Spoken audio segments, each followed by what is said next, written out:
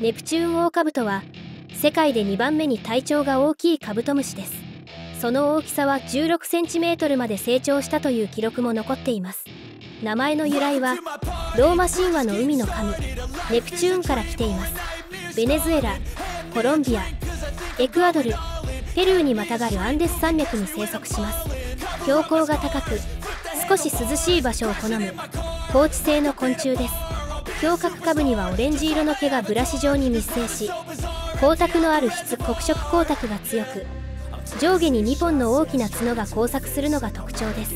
幼虫期間は長く、腐葉土の中で3年ほどかけて成虫になります。体長はオス 80mm から 165mm、メス 50mm から 73mm で、オスの体表面は平滑で光沢があります。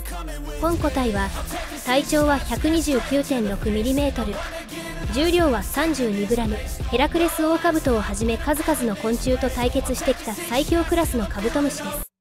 これネプチューンは世界で2番目に大きいカブトムシですね。はい、身長お願いします。どんくらい身長は先端かな。もうでかいね。見せてもらっていいですか。はい、1296ですね、身長。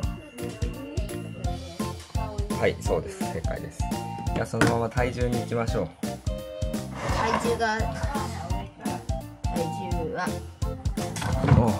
危ないよ。